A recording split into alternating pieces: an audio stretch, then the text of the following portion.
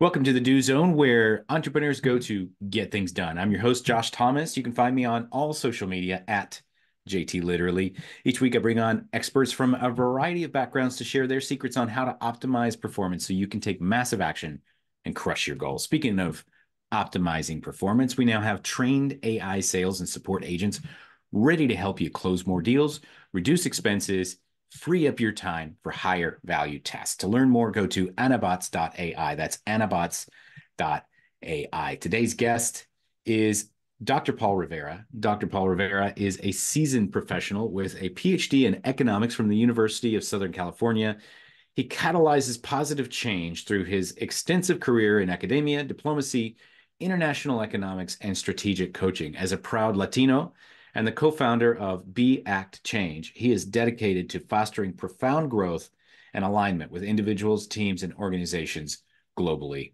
Paul, welcome to the Do Zone. Tell us something you believe is the key to getting stuff done that most people wouldn't think of. Josh, thanks so much. I'm so glad to be here. I will tell you that it's something that I'm pretty new to. I'd say in the last 6, 8 months, but I would say it's the concept of tapping into your intuition. And it's something that I see missing in so many people that I talk to. And I include myself in that up until relatively recently. When I say tapping into your intuition too, I mean basically doing anything you can to access that little voice that's in your head, that voice that's calling you, that there's something more, that there's something else, and that you so frequently end up rationalizing over, that you end up saying, no, that's crazy, I'm not going to do that, this isn't the right time to do that. Anything that you can do to tap into that intuition and to bring that out is what's going to push you onto that springboard that's going to move you to the next level. I've seen it for myself. And for me, I can hear your question. How do you do that? For me, everybody does it differently. I've actually heard a few of your episodes, and several of your guests, for example, talk about things like taking the 5-minute meditation or sort of tapping into that. For me, what has worked better than anything has been doing breath work. And I don't know how common or how popular breathwork is in terms of sort of this world of things, and I think it can be anything, frankly, but anything that gets you to quiet all of the craziness that's going on in your mind all the time and tap into that part of you that's almost, it sounds crazy, but that's almost spiritual, that part of you that taps into your core energy and helps you understand and helps you give the clarity that is there, then you need to take to go to that next step. And so there's the spiritual realm, and I love that. I love that you went there. But it's not just spiritual. You said something about tapping into your intuition. Another way to say that is go with your gut. You've Of heard that course. said a lot, right? Yeah. And so why do we say go with your gut? There's a physiological reason for that, and it's 100% related to that intuition. Like your gut is telling you something. It's sending a message to your brain, and you're either going to adhere to that message or you're going to ignore that message. But why your gut? And there's a book I read called 10-Second Miracles by Gay Hendricks. Highly recommended. It was to try to save unfortunately doomed relationship I was in. But one of the things that he talked about was your body gives off these signals that represent certain feelings. So, for instance, if your shoulders tighten up, it means you're mad. Right. If your throat tightens up, it means that you're sad. If your chest tightens up, it means you're longing. And if your gut tightens up, it means you're afraid. Now, why? Let's focus on just the gut for now because we only have a few minutes. Yeah. But focusing on just the gut, the reason that your gut is such a reaction is when your body senses a threat, it shoots it full of cortisol. And what cortisol does is it grinds your digestive system to a halt. And your digestive system uses 80% of your energy is to digest food. And it stops it immediately so that you got extra energy for fight or flight. And so when you're saying tap into your intuition, it's helpful to know going with your gut, that physiological reason for it. It's saying this is the way to survival. make your choice, bro. Yeah. Yeah. And so when you said that, I mean, like, there's so much truth to that. And it's not just spiritual, there's some science behind it too. And it was interesting. I come at it from a completely different angle in a lot of ways. I'm a lifelong martial arts guy. And in martial arts, they teach you, you learn about your chi, and your chi is your core, and that is your gut. And so every time, that if you hear karate guys or jujitsu guys, there's always the what's called the ki, the sort of Hmm? that they let out, and that's really, it comes from your chi. You're activating your chi, and when I talk about my gut instinct and my gut intuition, I think immediately about my chi. It's my core, and that's what I'm trying to activate. So, and I think it's completely aligned with the way that you describe it. It's just a different way of coming at it. But anything that you can do to sort of get in touch with that. Yeah. Strong, man. And I appreciate you bringing that point up. And another thing that I think would be a good kind of transition for there, going with your gut. You like to talk a lot about immigrants into the U.S., Yeah. specifically Latino immigrants, and I have a soft spot. I'm like the most Latino gringo you'll ever meet, but I'm definitely a gringo. So uh, I spent some time in Guatemala, Yeah. and that's when I realized. I spent some time in Mexico and some other Latin countries. That's when I realized you look around, and you know this, you live in the Dominican Republic, right? Yep. So you know this better than anybody. You look around, the majority of Latin America are entrepreneurs, because going and getting a job sucks. It's like Yeah. they don't pay you anything, they don't treat you well. If you want to take care and provide for your family, you have to become an entrepreneur. And so, could you talk a little bit about the challenges and the opportunities specifically for immigrants and Latino immigrants, and some of the things that you advocate for on that? The entrepreneurial thing is, I would say, is worldwide. I see the same thing, that any place where people have to hustle. If you look in India and Africa and South Asia, it's full of entrepreneurs, and there's a series of things that block them, and it's that much more complex in a lot of ways when they come to the United States. So I mean, right off the bat, the biggest thing is basically investment capital. They don't come with a seed necessarily that's going to be what launches them, what propels them. So they're having to basically create some kind of even seed wealth from the beginning. Typically, your standard banks are not really going to acknowledge that group as being credit worthy. So that is a huge constraint that they come up against all the time. And then the second piece is that they don't come with sort of business sophistication in a lot of ways. And that's, in a previous incarnation of my life, I worked with small business owners, and by coincidence, a lot of them were Black, brown, immigrant kind of populations, and the they don't necessarily have an MBA. You know what I'm saying? They haven't had that training in terms of things like marketing, stock, and how much they need to purchase, insurance, taxes. A lot of the basic things that come with running a business is not necessarily stuff that they're equipped with. And so what it means is that they don't necessarily have a long-term vision all the time that they're really working toward. It's a much more sort of day to day. So the unfortunate part is that even though there's just this mass of entrepreneurs, it's not necessarily what's generating wealth in a big way for a lot of them, either in Latin America or in the US. It's just a big struggle that they have. There's a survival instinct that kicks in at some Yeah. point. For those of you who are not familiar, or who haven't, if your idea of understanding Latino culture is going to Cancun or Cozumel or something, it's get off of the resort, and it's very, very different, right? Absolutely. And here's the thing: you get a college degree, and you are an attorney, and you're working 12 hours a day, and you're making about $400-500 a month, and you're better off selling tamales on the street corner, because you can probably eke out a slightly better living. And so that's where it's like you are required to be an entrepreneur to survive and feed your family.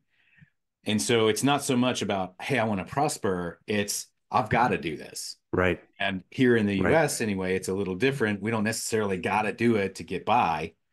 But then those of us who do decide to do it, a lot of us fail Right. because we lack that hustle.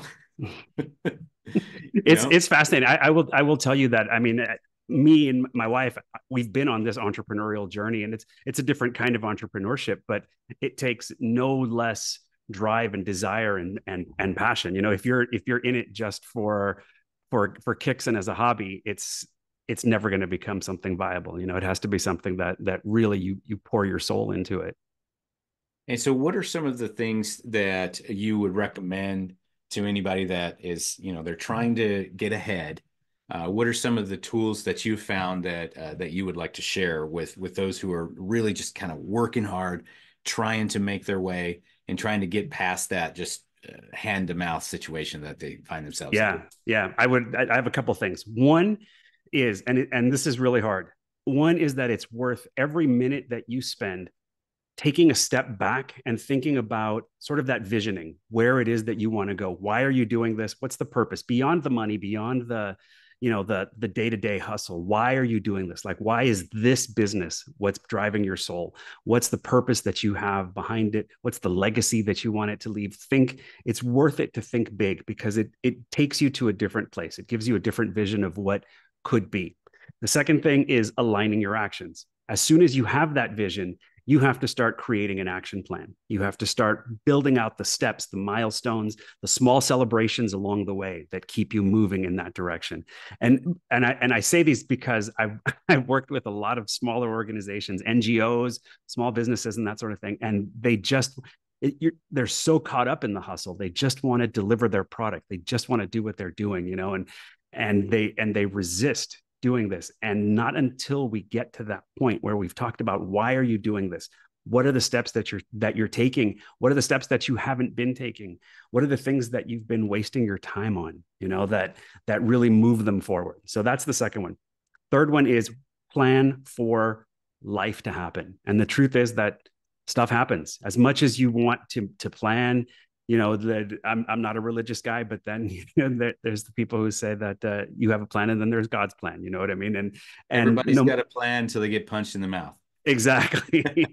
And the truth is that you have to plan for that from the beginning. So you have to really think about, what's your resilience tools? What are your resilience tools? What's your resilience strategy? What's going to keep you on track once things get tough, because they inevitably will. Yeah, that's Yeah, right. those are my big three: purpose, alignment, and resilience. Yeah, and resilience specifically, I think stands out. I had a gentleman on here the other day who said something so profound yet so simple, and I just can't believe I'd never heard it before. He said, this was Neil Twa, by the way, and he probably will show up in a couple of episodes right before you. Perfection is derived from scarcity. Action creates abundance.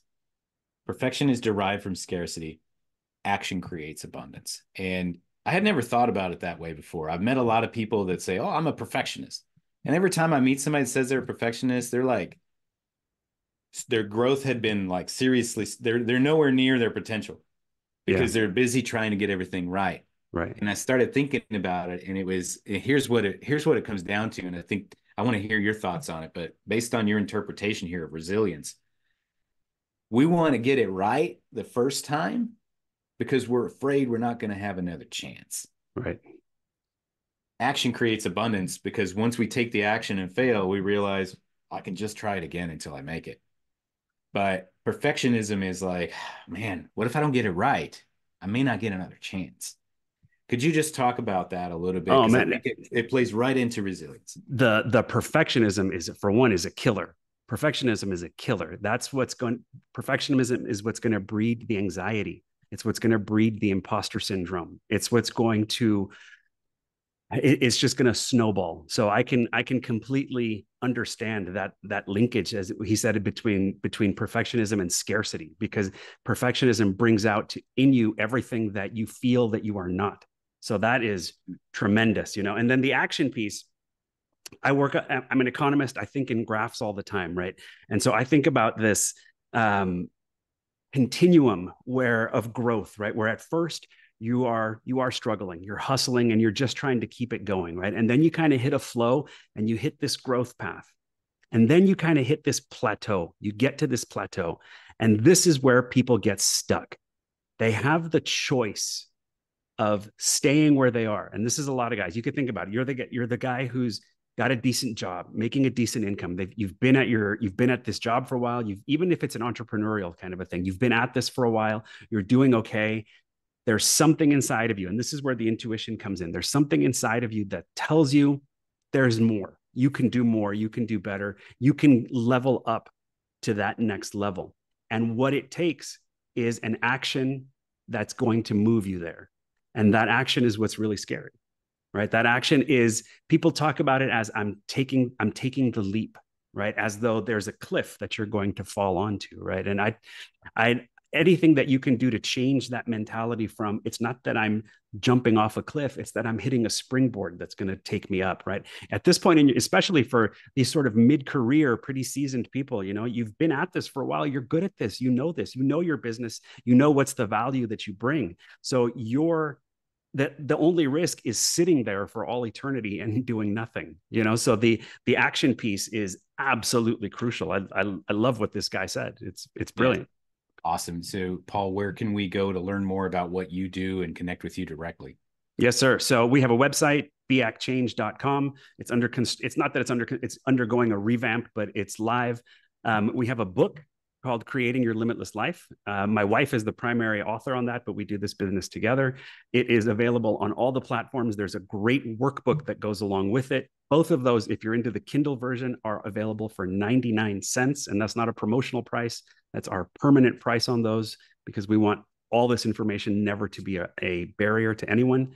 We're on the socials. We're on Instagram at b.act.change. And you can always find me at LinkedIn, Dr. Paul Rivera. So. Excellent. And so just one last question here. I know that you mentioned you have visited 112 countries. 115, actually. Yeah. 115 countries. He's been to 3 since he filled out the form. And so I hate it when somebody says, "Hey, what's your favorite? What's your number one?" I'm like, dude, it's so hard to choose. But if you had to boil down to, like, real quick, top 3 experiences from all of your travels. Okay. What are some things that immediately come to mind for you? Three is easy. Thank you for saying 3. Number 1 is Fiji. I think my spiritual soul is in Polynesia somewhere, and Fiji is amazing. The people are wonderful. The weather is gorgeous. The place is spectacular. The best snorkeling I've ever done in my life. Number 2 is Portugal. Portugal it's becoming more and more discovered, but it's the place in Europe that still feels like an older Europe. It's still pretty affordable, actually. It's gorgeous. The seafood, the wine, the music, it's amazing. Number 3 for me is Peru, and specifically Machu Picchu, but all of Peru is gorgeous. For me, the best food in the world is Peruvian food, and that comes from a Mexican, and that's tough to say, but that's the best food I've ever had. And Machu Picchu is an experience that I think everyone should have at some point in their lives. Excellent. I can attest to the Portugal. I was in Lisboa. Yep. And I went there specifically for a pastry called pastel de nata. Pastel de nata, yeah. Yeah. And I stood in line at the number 1 manganinia, something like that, and I got the fresh off the crate, and it was an experience for sure. But yeah, it felt like when you get to Lisbon, you're entering a city from like 500 years ago. Yeah, it's spectacular. I love it. And once you get outside of Lisbon, like if you go north to Porto and that sort of thing, it has that feel and even more. Yeah. Yeah. Awesome, man. Dr. Paul Rivera, thanks for coming on and sharing a little bit of wisdom about how you get things done. For those of you who want to reach out and connect and learn a little bit more about what he's doing, you can go to beactchange.com. And for those of you who are on your morning commute, in the gym, somewhere out in the field, snap a selfie, tag me at JT Literally. Show me what you do while you're in the do zone. And one more time, if you're looking to boost your sales, cut your costs, and free up your time for higher value tasks, get yourself an Anabot. Learn more at anabots.ai. Well, that's it. Now let's get to work.